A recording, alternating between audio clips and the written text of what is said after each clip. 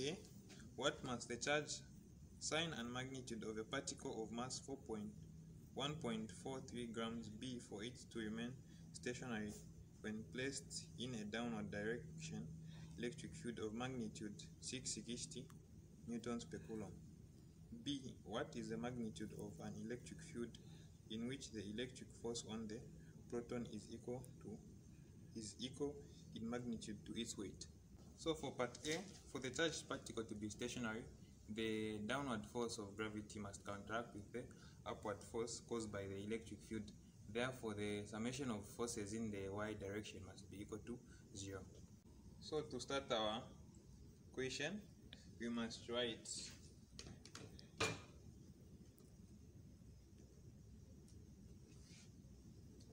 if this is our charge here,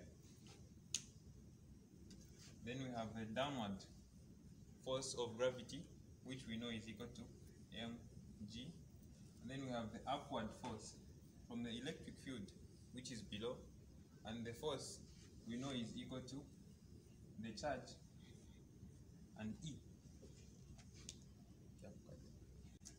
So now, summation of forces in the y direction must be equal to, we have the charge and E minus mg. Now this mg is minus because it's in the downward direction. So if we take up as positive, we have the QE as positive and the mg as being negative. And then we're being taught that the summation of forces in the y direction is equal to mass times acceleration in the y direction. But then at acceleration in the y direction is equal to 0 because our particle is stationary. Therefore, summation of forces in the y direction is equal to 0.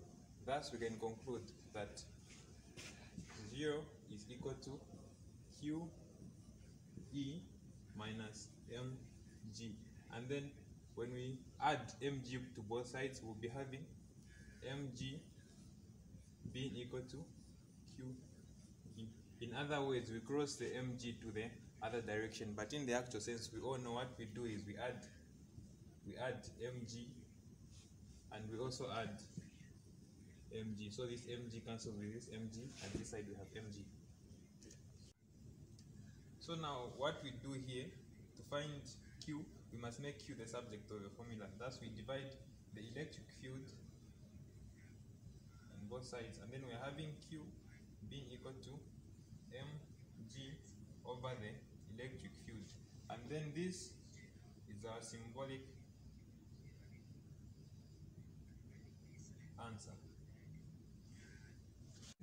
So now at this point, the problem has even been solved. All we have to do now is plug in the values which we already have.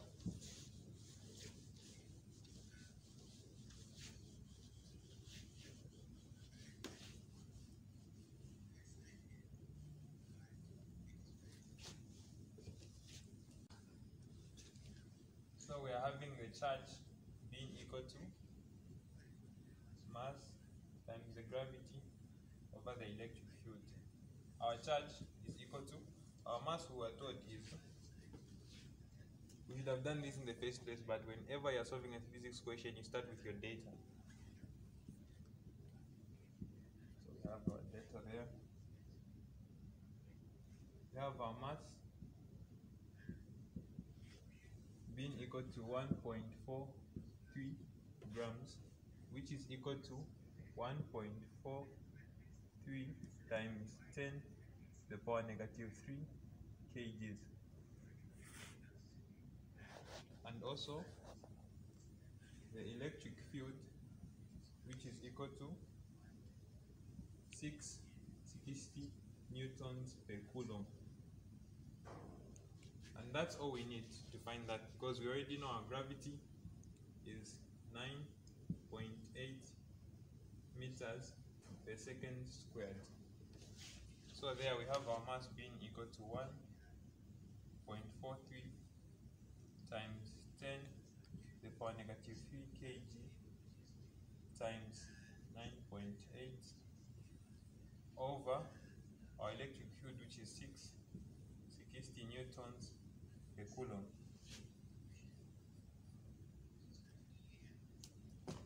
plug this in our calculator, we're having 1.43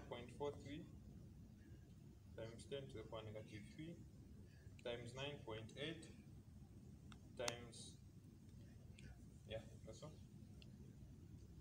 divided by 660 newtons per coulomb. So we are having 2.12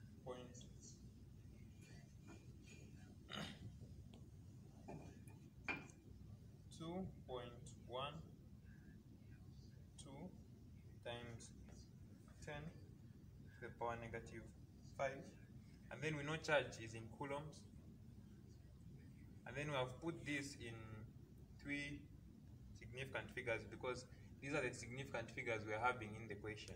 So for the sign that we must attach to this charge, we must look at the electric field that we've been given, and we are being told it's pulling downwards, and definitely we know that electric field comes from positive to negative, and so this charge must have a force that's going to be repulsive.